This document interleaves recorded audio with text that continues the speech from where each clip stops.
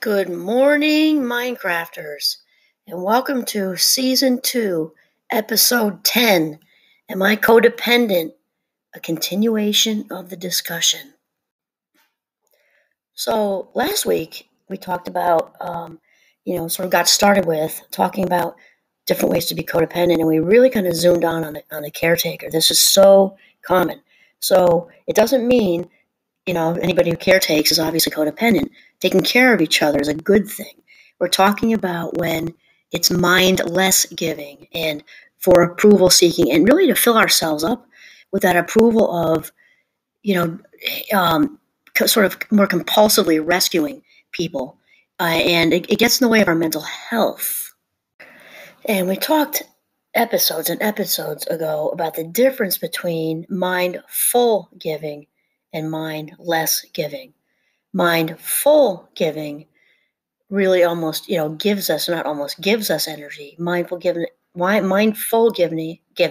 gives us energy, whereas mindless giving really depletes us. And not to be confused or coerced into believing that this compulsive caretaking charges us. That temporary charge with codependency is addiction, because codependency is addiction.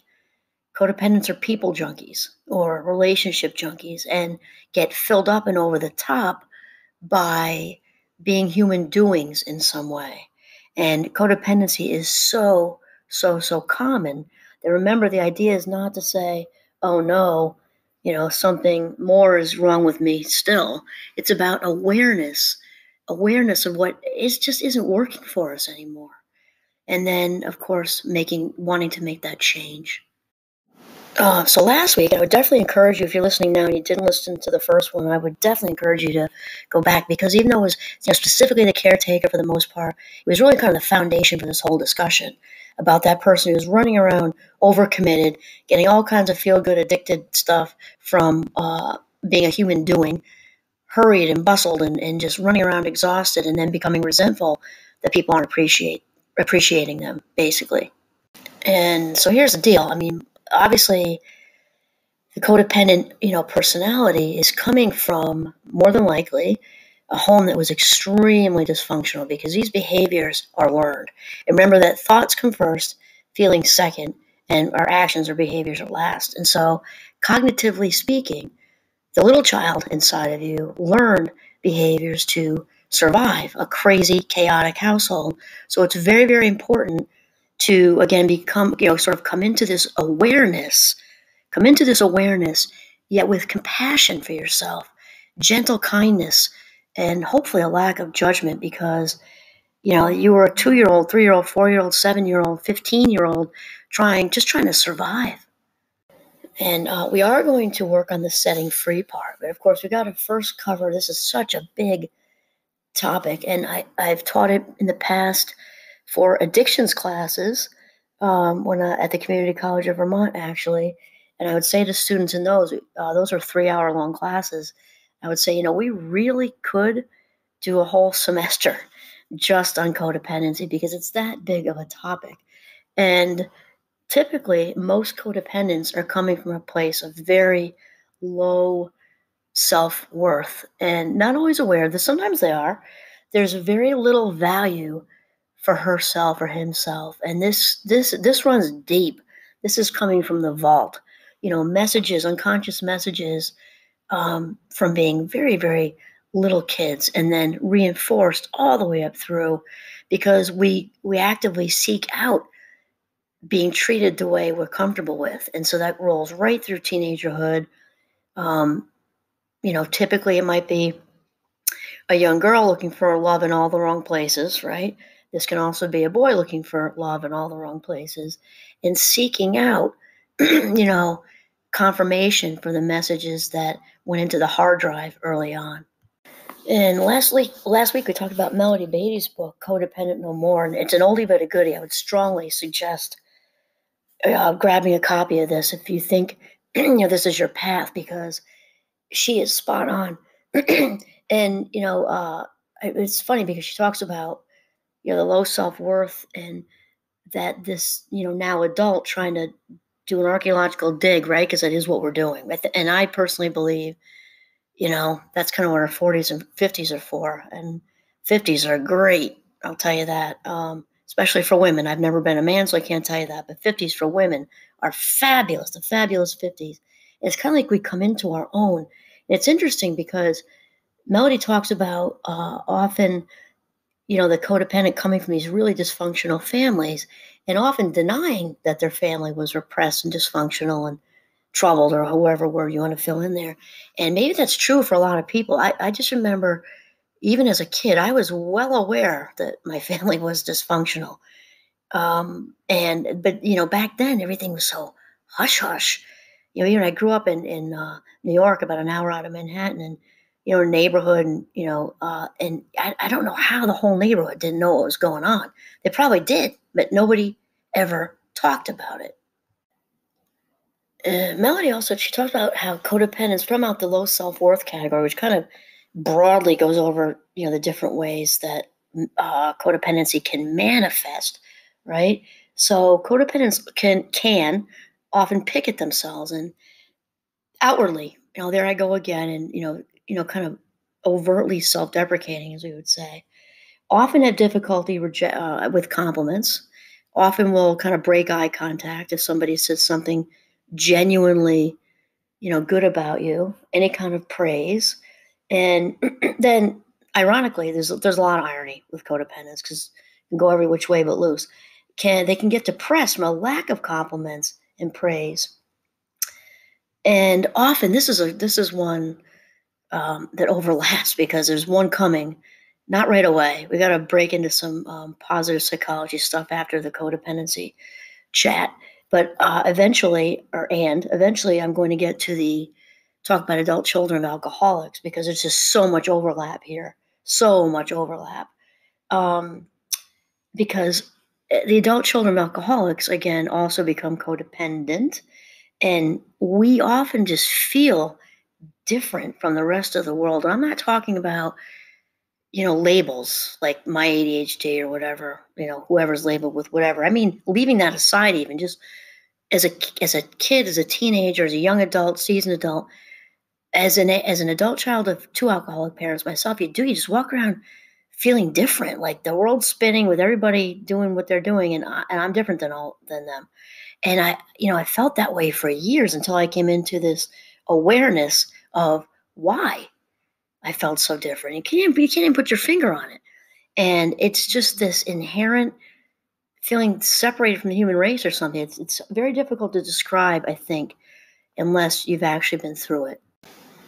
And codependents often just feel that they're just not enough. There's a lot of talk about that in 2020 for a variety of reasons, right? Just not feeling quite good enough.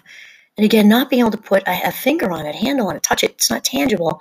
And it's because it's in the vault. And, that's how I refer to the unconscious mind, which, of course, Freud discovered. And though people can have a lot to say about Freud, various different things, no matter what people can say about Freud, I don't know how anyone can ever take away the fact that he discovered the power of the unconscious mind, because when it comes right down to it, the unconscious mind is what's driving the bus. And, as far as the unconscious being so at work, we have so little idea of what a lot of our thoughts, feelings, and behavior are coming from, because so much of it is coming from that hard drive, which can make our seasoned adult, eventually midlife adults. I know a lot of my listeners are in the 23 to 44 range, and also then 44 up in the 50s, most of you. So it's like the whole range there, because I do check. And this archaeological dig, it can make it tougher when so much of it is unconscious yet. Again, if we change our words, like we discussed in the positive stress mindset episode, instead of, wow, this is hard, wow, isn't this exciting? I'm on an archaeological dig of myself. What could be more thrilling than that? And just reminding that these traits, characteristics, I don't really like the word symptoms. I guess it's just played out. But remember that because this is so common, you might say, well, I don't have that, I don't have that. Wow, I have that, that, and that. So codependency is such a broad, phrase. And it's really coming from this dysfunctional place where we learned latch on to definitely to control. We're going to get to that again. Right now we're focused on the low self-worth piece specifically. So the codependent who's kind of locked into that low self-worth thing has big rejection sensitivity, which can also be other things. It's kind of like, I'm making a metaphor to Lyme disease, kind of related but unrelated, because that can mask depression, that can mask this, that can mask that. So rejection sensitivity also can go along with ADHD and other things. And again, we're going to have overlap here, because why? Human beings can't really be put into separate little boxes. So, me for my ADHD, with my ADHD, for example, actually, truthfully, I don't really have a lot of rejection sensitivity, but it can be there for a lot of people. I don't really know why. And the thing is, overlap, right? Because dysfunctional home. I grew up with two alcoholics. It's no big surprise when someone surfaces with ADHD that there is a background of addiction. It doesn't have to be you, but if you go digging back in your family, it's no big surprise that that's there. Then we're talking about codependency, which is a form of addiction. And so we'll get right back to how there's all this overlap. So codependents often fear rejection, and they often are really good at taking things personally, taking it right into the living room. Can't be this, it can't be that the so-and-so's cell phone died. It has to be they want to break up with me, that kind of thing. Take things more personally than someone who's not codependent, I guess, put it that way. And some codependents, this is often a stereotypical one, are really into being victims. So if you're having that awareness right now with yourself, I would suggest, again, not to shame yourself. Oh no, that's me, because that's just victimizing too, right? Really, what being a victim is about is just giving up your power on a silver platter, like with all kinds of beautiful garnishes around it. Just, here you go, have a feast. Being a victim is just coming from this place of disempowerment. And I'm thinking of actually something Dr. Phil said years ago, though I haven't watched him in a couple decades, not for any reason, just, moving around. He said something that really struck me way back when. I was probably in my 30s. I don't even know. He said, we don't, this is so basic, we don't continue to do things unless there's payoff in it for us. And it was some show with some couple people on there. He's trying to, help them with their archaeological dig. And he's just kind of maneuvered around and said, okay, now what about that is working for you? And it doesn't mean that it's something healthy, okay? Healthy things can work for us too. Unhealthy things can have tremendous payoff. Let's just say drinking is a kind of a simple example. We don't drink because it doesn't feel good, right? I mean, it's working on some level for us, bringing down anxiety, reducing all that from the end of the day. And obviously that doesn't work in the long run, but as far as, emotionally, being a victim works for people. They get attention and they suck approval from everybody around them. And it's draining and depleting for everybody around you. And it charges you temporarily. Though really, when we're locked into victim mode, that really kind of just beats up our self-worth, because we're just reinforcing that we're not valuable. So, a classic example of this, thinking way back when I was therapizing, and I didn't have too many, I usually worked with kids, and I really wasn't too much of the codependent person. When you work in an agency, you get everybody. And I'm thinking right now of one particular woman, though there were a bunch, who were just classic poster adults for codependency. And, this one came in and black eye, and she had hurt her rib, and it was because her boyfriend or husband, I forget, had knocked her around, and she was just so, it's hard to describe when she was kind of telling her story in the session, and it was just, poor me, pity party, pity party, pity party. She was so locked into that. Feel bad, let's just call her Susan. Susan getting beat up, feel bad for her, what can we do for you? When in reality, I'm not saying not to be kind. Of course, be kind, always. The thing is, Susan was going to continue to allow, and the word is allow, someone to knock her around until Susan, it would eventually come into this place of valuing herself and sending this loser packing, right?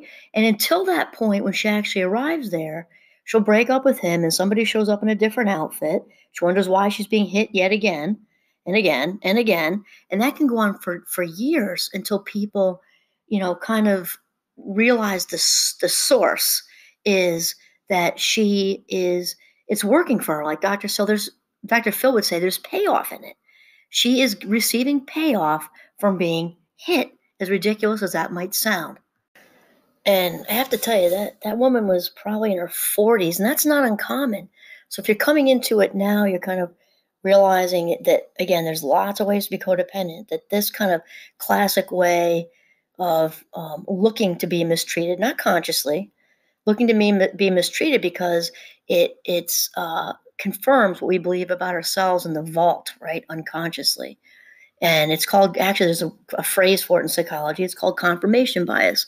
When we actively seek out, again, not always conscious of it, we actively seek out a sort of confirming messages and deep beliefs we already have while simultaneously disregarding information that's contrary to what we believe. So all those good messages of being valuable, that why we turn our heads to compliments, because that doesn't gel with our belief system. That's why we break eye contact, change the conversation, maybe even walk away, because there's a dissonance there. That all those compliments, all that good stuff doesn't jive with how I feel about myself. So, and codependence coming out of this low self-worth place can also often be very afraid to make mistakes. This also gels beautifully with being in ACOA. It doesn't have to, but it does gel beautifully with it. Often because things happen as a kid. You probably weren't allowed to make mistakes, which you're going to do, obviously. So they weren't received well. Maybe they weren't dealt with kindness and, gently, and maybe some very harsh consequences. But this fear of making mistakes has us walking around on eggshells because obviously we're human and we're going to make mistakes.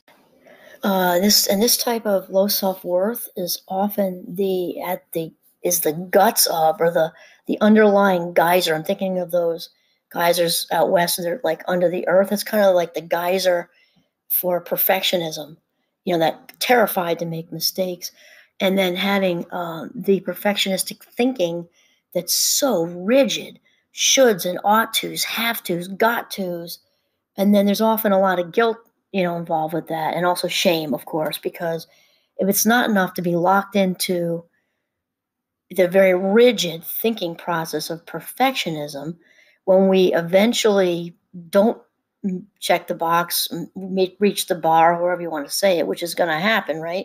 If it's not enough to be trapped in this sort of excruciating cycle of self-abuse, then when we fail at whatever, right? Then now we feel badly because we didn't measure up, and those are, of course, secondary emotions. So the shame, like I've said in lots of episodes for various different reasons, is really truly what brings us down, and without exaggeration, literally can kill us, like with depression, because it's that underlying feeling of being defective. There I go again. There goes my anxiety, or the perfectionistic thing. There I go again. I couldn't even do this right. And that feeling of being flawed and defective is really, the spiritual and emotional equivalent of drinking turpentine for breakfast instead of OJ. This type of codependent just does not have a shut-off switch with this. They feel very unable to stop talking and thinking and worrying about other people and their problems. Remember, this is all coming from Melody Beattie's Codependent No More. So some codependents, remember, you might check this box, that box, whatever. Some codependents are real big worriers. They worry about the most minuscule things. They can get very anxious about problems and people. They check on people a lot, and they often feel like they just can't find the answers. So remember that the low self-worth involved here, and many codependents are afraid to let themselves be who they are. Big fear. I want to emphasize big fear here. They're so afraid that if they let themselves be who they are, they'll be exposed, and people will see this horrible, horrible person who they believe they are, and very afraid. This is often why They're extremely rigid and extremely controlled, and often why they try so hard to control other people. Okay, then we have another stereotypical way to manifest codependency. And I'm thinking of what was called Al-Anon back in the day, or codependency used to be called enabling. That would be this person that lands on the planet denial, because it's way easier to just ignore that pink elephant with purple polka dots sitting on the couch than it is to actually, confront the family ourselves and deal with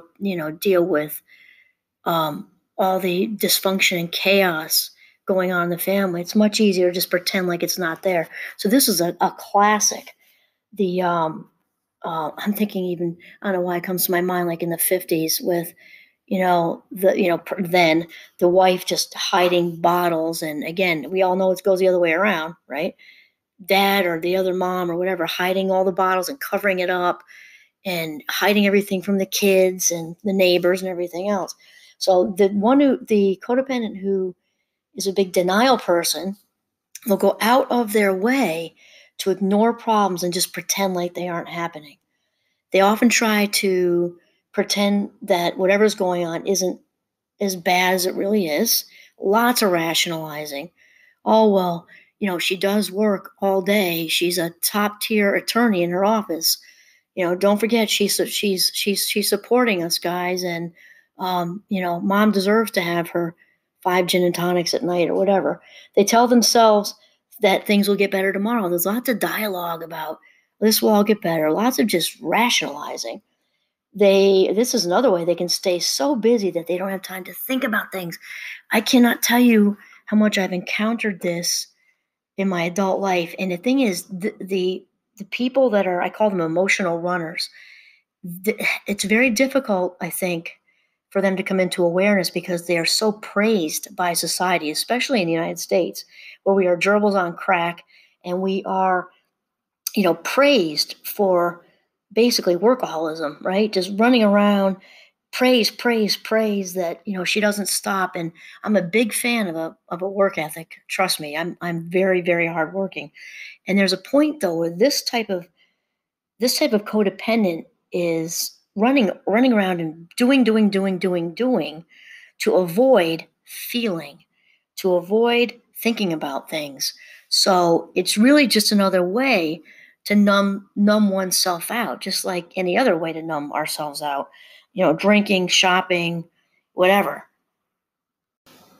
So the bottom line is that somebody who's staying so busy that they don't have a minute to call their own, to stop and think and actually feel, is wrestling with some codependency issues for sure. And then, it's going to sound a little redundant, but there's no way to explain it. There's the codependent who, again, it's another classic stereotype, manifests this type of dysfunction as very overt dependency. This is the person who cannot be alone.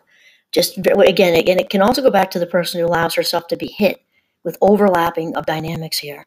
There's lots of overlap with dynamics. So, and people will often stay with somebody. Let's say it's not too extreme. It's not a hitting situation. Let's just say it's just a bad just an unhealthy relationship. A lot of control issues, a codependency dance, and she or he or they or whoever are going to stay with this person because staying with this person is way better than the excruciating thought and feeling of being alone. And because this person is so wrapped up in coming from this place of not valuing themselves, seeking out people who don't value them, they also often are worrying that no one's ever going to love them for who they are. And also wrapped up in this dynamic is the very sad truth. Again, we're going to talk about the awareness, so we're going to keep it positive. The codependent, especially who manifests in this way, underneath it all, does not feel lovable. They feel that they're not worthy of somebody genuinely loving them. And this can be romantically or any kind of way. They don't love themselves, and that's why. And this is because of messages way, way early on where they were met probably with some very conditional love, which isn't love. That's an oxymoron right there, right? Because genuine love isn't conditional. It's just so this adult, probably their inner child, was met with "I love you if, I love you if, I love you if," and "I don't love you when." is probably what's going on with this person. So this is in the vault, and this is a big one. And so again, praise yourself with awareness if you're coming into this right now, because with the courage and stick-to-itness, you can climb up and out of this. So when the codependent is walking around kind of emitting out of their pores that they're not lovable, well, guess who they're going to attract? And we talked about that seeking out messages that we already believe, and they're unconscious, right? So we're seeking out people who are going to reaffirm that it's true. I'm really not worth being loved. So until we turn that around, that is going to keep happening, which then reinforces. It's like a cycle, not like a cycle. It is a cycle of when we reinforce that, it then reaffirms that we don't love ourselves, and it's a very, very vicious, bad, self-destructive cycle. And this, I say, dependent, codependent, if you will, is classic because they look to relationships to provide all their good things. These are latcher honors, and looking for their happiness and to be filled up, I guess is a way to say, to be filled up externally by other people in their relationships. And they center their lives around other people, especially and romantically. They would just basically put all their eggs in one basket kind of thing, getting all their feel-good feelings from this person. So think about that's just kind of waiting to blow up, right? Because that's a whole lot of pressure to put on somebody. And as we know, rationally speaking, no one can make us happy but ourselves. And it's important to know that since codependents are really good at lying to themselves, and again, remember, this isn't intentional. There's just such a disconnect with the self-awareness piece. The authentic self is in forget the passenger side or even the back seat. The authentic self is basically in the trunk, for lack of a better way to say it. So because there's such a lack of honesty and self-awareness with themselves, due to fear, right, of yanking the blanket off of themselves, they don't want to. So afraid to see what they're going to find. They often walk around kind of feeling like they're going crazy and just unsure of why they're feeling this way. This type of codependent obviously has very weak boundaries. They often let other people hurt them, like we said, continue to let other people hurt them, and then they wonder why they're hurting so badly. Kind of the poor me thing. Then sometimes they'll get angry and then become totally intolerant. It kind of depends which way you go with it. And here's another overlap situation with the ACOA, so it doesn't have to be an addicted household. The dysfunction piece is probably there no matter what. But often codependents have, big trust issues. And so if we think of, how this could overlap with growing up in an addicted household, it's not very hard, right? People develop trust issues because when your little inner child, when, she was a little baby or he was a little baby, and, then 1 and 2 and 4 and 5 and 15 and 20 or whatever, when we were unable to trust the people we depended on, it's no big surprise that, we develop trust issues and we don't trust the world sometimes. So codependents often don't trust themselves. Again, we said they also don't value themselves. They're afraid to see what they really are underneath it all. So they don't trust themselves. They don't trust their own feelings, which means they often don't trust their own decisions, often don't trust other people, and they can fall into this trap of trying to trust untrustworthy people, which doesn't usually go anywhere good. And for those with, this is what Melanie Beatty says, those who have spiritual religious beliefs often believe God has abandoned them and often lose faith in and trust in God. That's coming from Melanie Beatty again.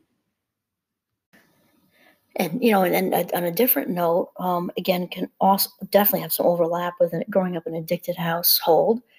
Anger, because most of us weren't able to express anger. Anger has a positive role. Anger, when it's healthy, lets us know that somebody is violating us. And I don't mean necessarily on the far end of that spectrum. It can be, violating our belief system. It can be, just blatant, they're in our turf territory kind of thing. And anger says, back the hell up. It's a good thing unless it's not, processed and validated, then obviously it becomes toxic. So in the beginning, anger is a protector and it's good. However, when we grew up in a dysfunctional family, we often weren't, taught about healthy anger, and only, and often not allowed to express it at all, or if we did, there were very, negative and maybe severe consequences. So this codependent often feels very scared, hurt, and angry, often lives with people who are very scared, hurt, and angry. They're often afraid of their own anger because of, like we just said, they didn't have a good outcome. They often, this is a biggie here, they often think that they'll lose people if anger enters into the relationship.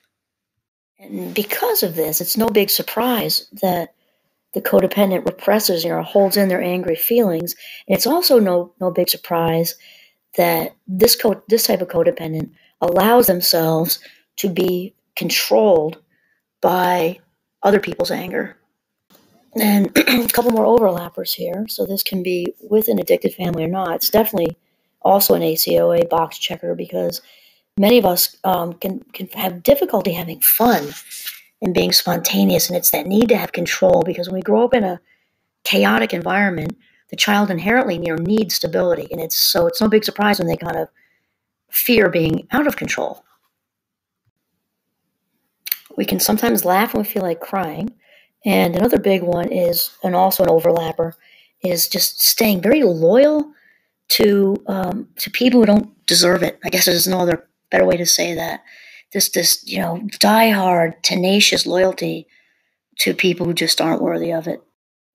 So I'm feeling pretty good about this discussion, and continuing sort of from where we left off last time with the rescuer. And if those of you who are listening to this one and missed the one before this, I would strongly encourage you to go back and listen to that one, because it'll be a nice sort of cohesive, discussion of what codependency is. And now what we will do is we'll kind of conclude our part 2 here, and the next one we're going to talk about, kind of becoming free from this. Now that we are aware of it, what do we do? And so the next one is going to be, self-care specifically for the codependent person, kind of mapping out, kind of the steps to take to climb up and out of this unhealthy pattern of living. So, Mindcrafters, on that note, I'd like to thank all of you for listening in the United States and across the world, with a big shout out to Japan today. I'm going to give this my best shot. I'm hoping I'm pronouncing it right. So thank you, Japan, is arigato gozaimasu. And again, thank you for listening, everyone. Have a mindful day. I'm going to say, whoops, this is Kimberly Quinn signing off from Northern Vermont. Have a mindful day.